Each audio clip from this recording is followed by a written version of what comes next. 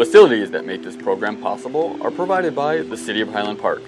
Programs are produced independently by members of the community. The City of Highland Park is not affiliated with the following program or the producers of public access programming and is not responsible for the content. The following program does not reflect the opinions of the City of Highland Park.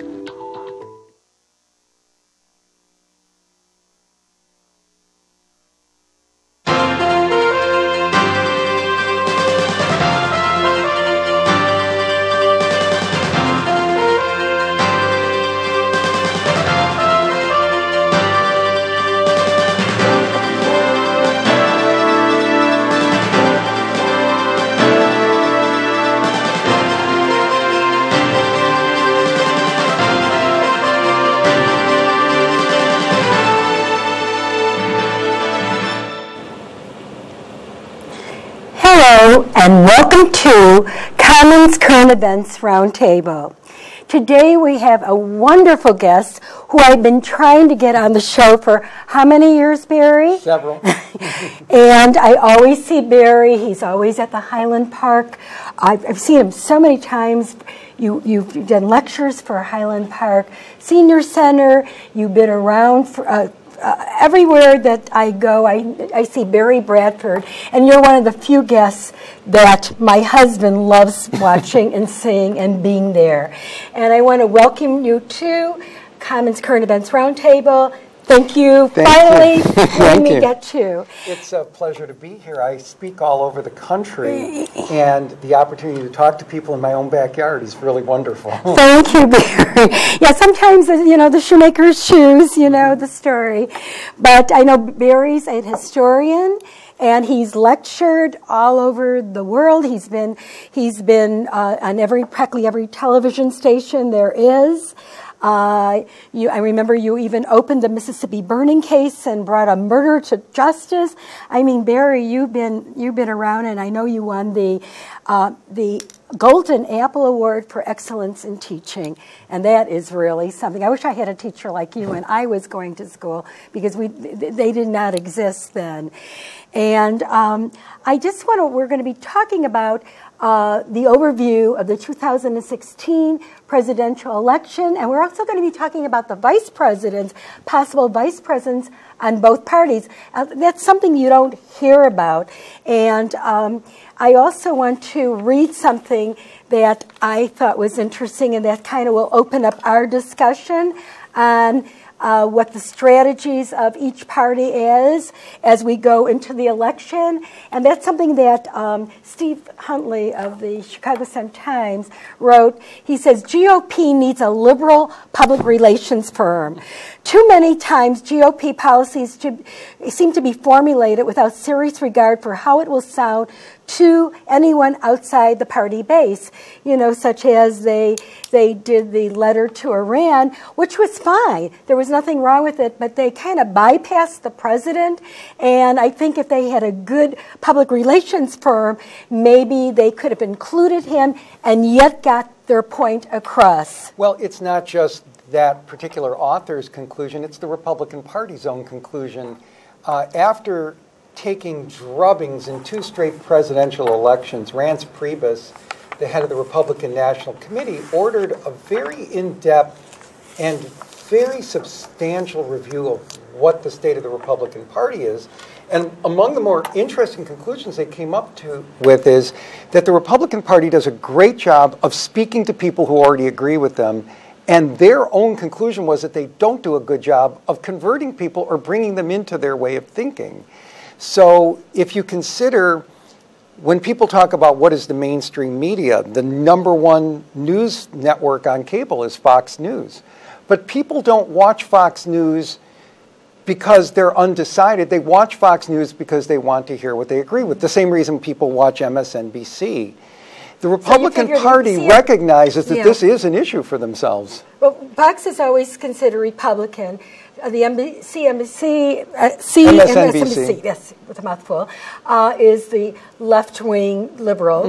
Now, CNN, the middle, is sort of in the middle of both of them.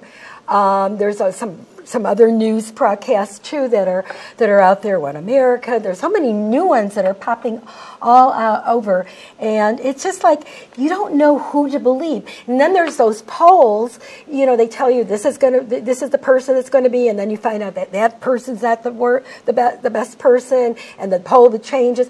I don't know. Who do you believe, Barry? Well, it's intriguing that within our lifetime, public opinion polls showed that the most trusted person in America was Walter Cronkite at one time, the anchorman of the CBS Evening News. Where today could there be an anchorman or a news person that everyone would agree on? If he was in the middle of the road, he'd be attacked from both sides. If she was to the right, liberals would attack her. If he was to the right, to the left, then conservatives would attack her. We've lost a common sense of purpose, and our politics have become so fragmented as a result that the two feed off of each other. People watch the news to be reinforced with what conclusion they already hold, rather than to objectively decide what position they should espouse. Well, the strategies of these parties, what are the strengths of each party as we go into the election? Maybe we need to find out, maybe our viewers need to know what you consider the strengths, weaknesses. I think that's kind of important. Well, remembering that I'm speaking as a historian, not as a partisan, what we can do is look at historical data and say, here we are now a year and a half out from the next presidential election. How do each of the parties stack up? And we can say the Republican Party has two significant advantages. The first is they have a really deep and very well-balanced potential candidates out there. But there's so many. Well, would I count 100,000? Well, no. 4 years it's ago, going to be like a 4 years graduation class. But 4 years ago in the Republican primaries, we had people that were not considered heavyweight candidates. You had people like Herman Cain and Newt Gingrich and Michelle Bachmann, and around the periphery were people like Donald Trump and Sarah Palin. This time around, the Republicans are looking at a deep bench of governors with serious accomplishments. Jeb Bush from Florida, Chris Christie from New Jersey, Scott Walker from Wisconsin, John Kasich from Ohio, Rick Perry from Texas. And then they have a number of people in the U.S. Senate who now have some years under their belt and have made a dynamic approach. And I think when you said years under the belt, I think this is one of the problems that I see that President Obama has had. And the reason a lot of the Republicans and maybe some of the old Democrats that've been around have had problems because he was a first-year senator that became president instead of, they like to see your president go through, maybe if he was a governor, or go through the Senate first year, second year, third year, fourth year. They like seniority. And because he had no seniority, I think the only person before that was that I can remember that was president was John F. Kennedy. He was a freshman senator. But everybody, so he didn't play the good old boys type of thing, the club type of thing, which I think that's the problem that he's had. Well, but again, from a historical standpoint, at least in modern American history, the public tends to vote for people who are not entrenched parts of the government.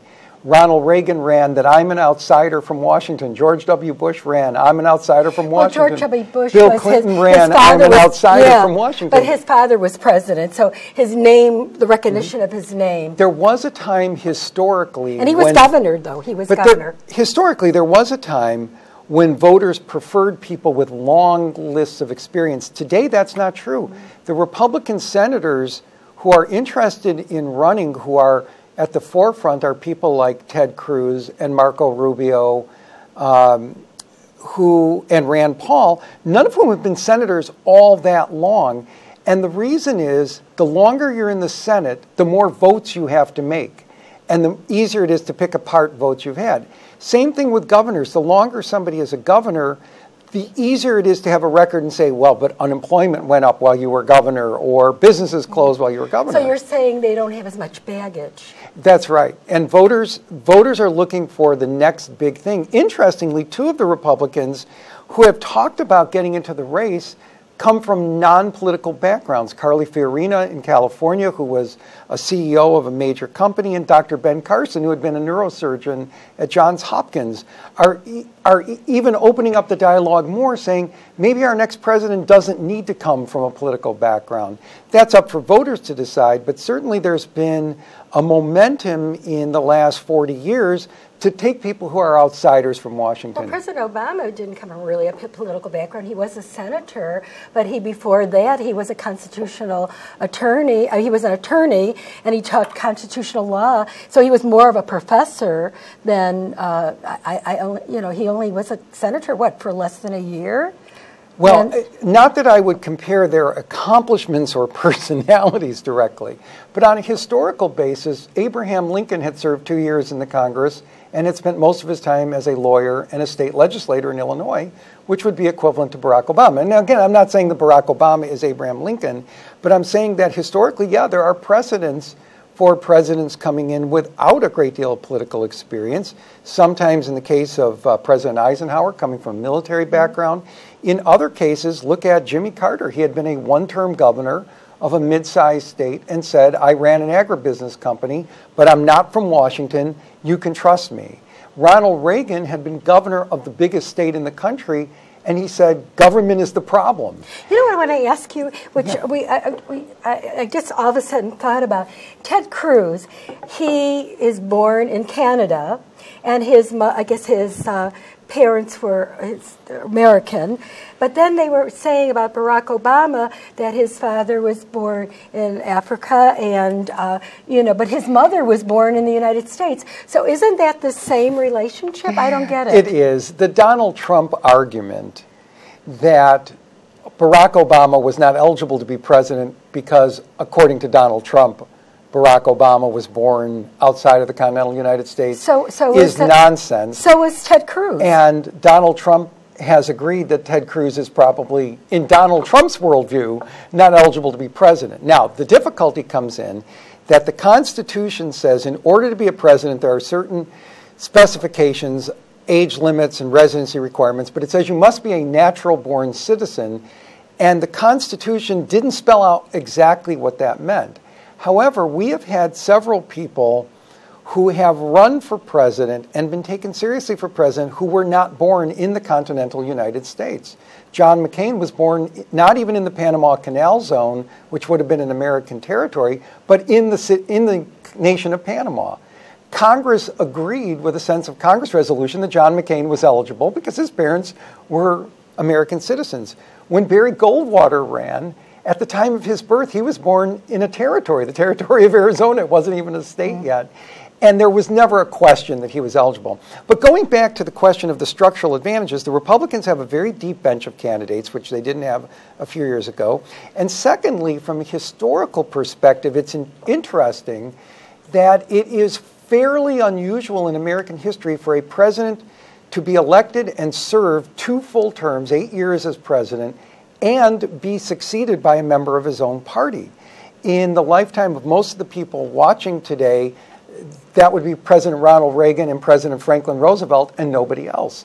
Popular Republican presidents like Eisenhower were succeeded by Democrats, and a popular Democratic president, Bill Clinton, was succeeded by a Republican. So that historical impetus helps the Republicans. Now, from the Democratic side, they have a couple of very strong advantages. The first is they have Hillary Clinton, who is the most popular candidate so far on the horizon. Right, if she doesn't hurt herself by, she recently destroyed her emails, which we talked earlier. Why would she do that? Especially, I would leave all my emails, even if I was talking to my daughter about, should I get a pink flower or a blue flower? I mean, I would leave everything there, no matter how important or how non-important or how irrelevant something is, just so nobody questions anything. I don't know why she would do that, especially when she knew that they were going to, get the one of the tapes. They were going to, what's the word?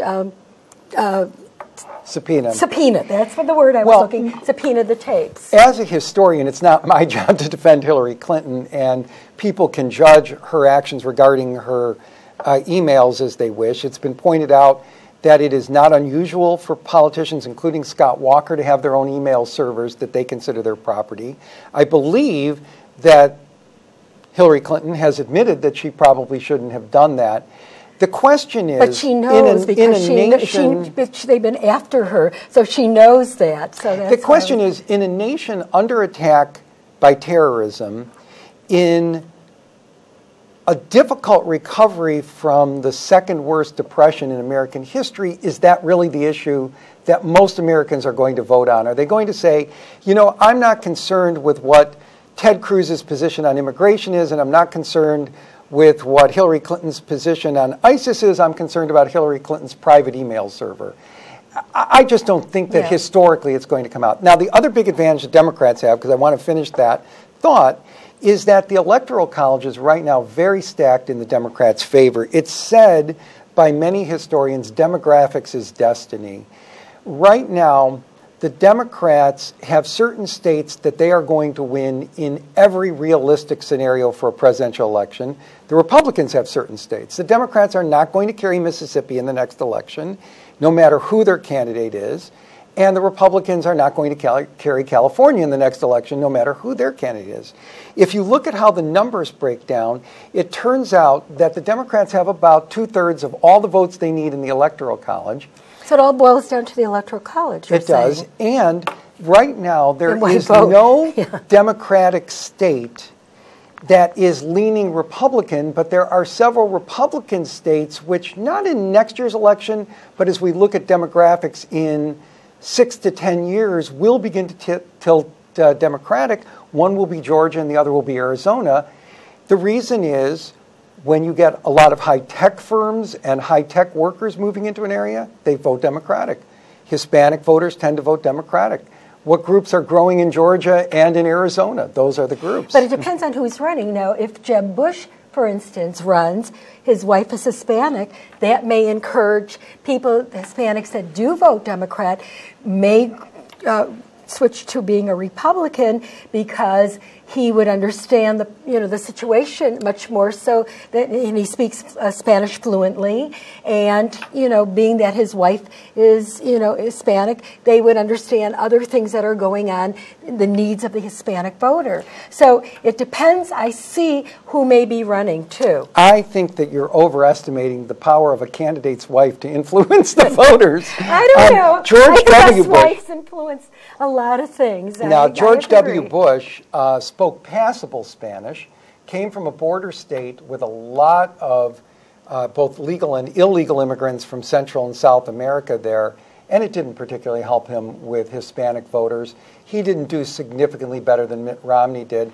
And the reason is that Hispanic voters, like many Americans of all racial backgrounds, are really interested in the question of, well, what do you do about immigration? When Jeb Bush was governor of Florida, Elian Gonzalez was ordered to be returned to Cuba. Do you remember the images of armed soldiers having to come in to enforce an order? But then if there's like Marco Rubio comes in, I think he's Cuban. Am I correct? Marco Rubio is Cuban, and Ted Cruz's family is partly Mexican. Now, a candidate like that could absolutely have an impact, but the question will still be, what do you do about immigration?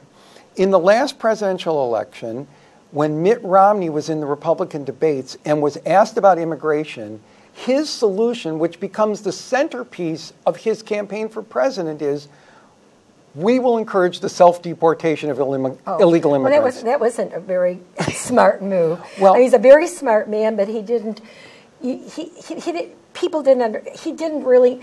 When you speak to, I remember when I wrote my dissertation, and I got my PhD, and I wrote my dissertation, I had somebody from the Nobel Prize on my committee, and he said to me, Suzanne, take your dissertation and throw it away. I want you to write as though a high school kid can pick up your dissertation and understand it. And I think this is what happened with Mitt Romney. He spoke over everybody's head. He couldn't for some reason bring himself down to the level of the voter. I would disagree with that interpretation of Mitt Romney. I think the fact that he wasn't able to articulate any specific immigration policy was indicative not of an inability to communicate, but rather an inability to form a consensus-building program. Let's take your thought for a moment. I think Marco Rubio would actually be one of the strongest candidates the Republicans could run. He's very, very impressive man. He's a terrific communicator. He comes across very well on television. He's an energetic campaigner, and he comes from an important swing state. So let's say that Marco Rubio runs for president. I imagine that many Hispanic voters across this country would feel a great sense of pride, but then the question would be, what do you do about immigration? The fact that you are Hispanic doesn't mean that you have a solution to the problem. Consider that according to some estimates, there are 13 million people in this country illegally. What would be the solution for removing them if that was the choice? Well, what the Republican Party talks about is they say we need increased border security. Well, I think everybody would agree that that's a good and noble idea. And they say we should not encourage illegal immigration. Again, I can't imagine arguing against that. Now, what do you do about the 13 million people who live in the United States, many of whom pay taxes, and some of whom have children who are American citizens by virtue of being born here? Right, you can't deport them. Well, if you added together every active duty member of the American military and everybody who wears a uniform as a police officer of any kind in America, there are more illegal immigrants than there are law enforcement people, and we saw how many people it took to deport Elian Gonzalez. So both parties are going to be challenged to come up with an immigration policy and a policy for dealing with the folks who are in the country right now that makes sense. The difficulty is that there isn't a national consensus on that. And one of the things that more and more candidates, particularly on the Republican side, have done is to simply talk in generalities about it without specifying, well, what do we actually do with the folks who are here? So both sides have strengths and weaknesses. One of the weaknesses the Democrats have going into the next election is if the candidate isn't Hillary Clinton, now it doesn't become quite as clear. Do they go to Governor Andrew Cuomo from New York? Do they go with somebody like Jim Webb, who had been a cabinet official under Ronald Reagan and was a governor and senator? Or Elizabeth Warren. Or Elizabeth Warren, yeah. Yeah, she has also, but she doesn't have very much experience, especially with international politics. You know, she's just, you know. Yeah, it's probably... It's Hillary Clinton does. But then you have to talk about, you know, one thing that nobody talks about, and to me it's so important, is the vice presidents. Because, and we have a very little time left, Barry, and I'm going to invite you back on the show because we have hours. We have hours that we have to put into a half-hour show. But, you know, something happens to our president, or they get sick or disabled, or something happens to them. A vice president candidate needs to have his strength, and it has to have all these things you're talking about. I think the wake-up call on that was the election of 2008 when John McCain went off the board and chose Sarah Palin. Sarah Palin is a woman who had been the mayor of a town about the size of Deerfield for a couple of years, and then a governor of a state whose population is approximately that of a large county in Illinois for a couple of years. See, if he went with Elizabeth Dole or Kay Bailey Hutchinson, these were established women. I agree. Women could have crossed over. People that were upset that Hillary Clinton didn't get elected, they could identify with a woman like that, but they couldn't, as you said, identify with Sarah Palin. Well, more than that, in her interviews with news people and in her public pronouncements, she came off as uninformed about the issues she would have to step in on, to the point where John McCain's campaign director, Steve Schmidt, at one point was asked, is Sarah Palin ready to be president? He said, well, probably not on day one, but she could grow into it. I agree that she could have. Any intelligent person could do that. But I think that the reaction to seeing somebody who came off as fairly lightweight, for vice president, convinced both parties not to do that again. Mitt Romney picked a superb vice presidential candidate with Paul Ryan. With Paul Ryan, who is a man of ideas. Now, you can debate the ideas and you can argue with them. But he was a strong candidate. I would say, as a historian, that Paul Ryan is the kind of candidate historians love because he's a man of ideas who speaks in specifics, who says, we have important problems with the funding of Medicare. What do we do about that? Yeah, if you agree or you don't agree, yeah. At least he had things. You know what he stands for, right, yeah. Exactly.